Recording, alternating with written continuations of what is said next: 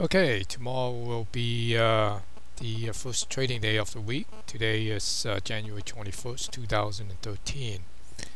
This week there are some big cap earning report, and one is Google. Google is scheduled to report after the close tomorrow.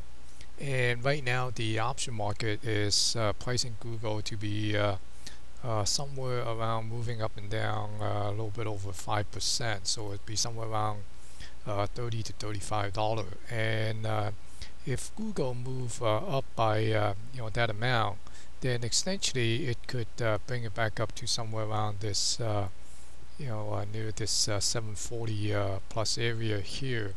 And if it's going down, then it could come down to this somewhere around the 670 675 area.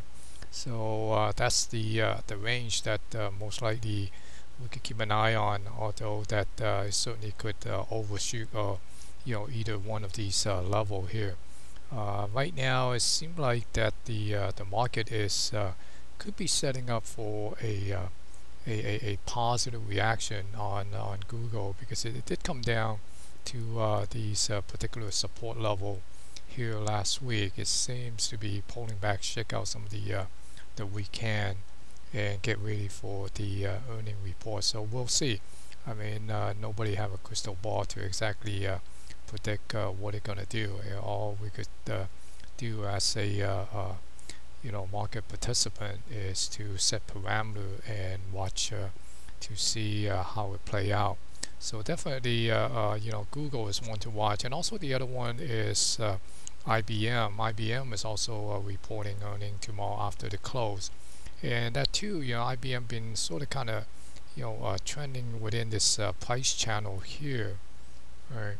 And it came down last week or so to this supporting trend line here on this price channel, and making its way back up, and it could be heading back up to this 196 area. And if break that 196, we could easily see this might be heading up to this upper channel here somewhere around the 200 mark. And who know if the Dow Jones Industrial continue to make a new high and try to hit that all-time high, then we might see IBM actually come up to this 204 level, and possibly maybe take out this gap and fill out this gap.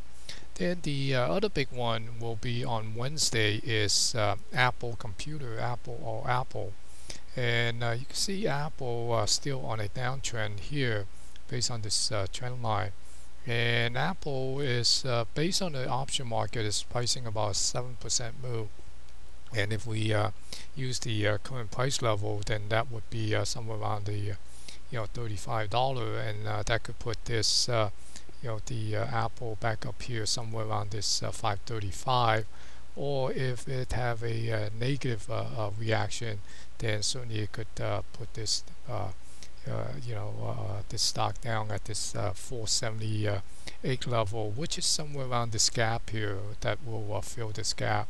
That will be somewhere around this the 470s area for here, like 476.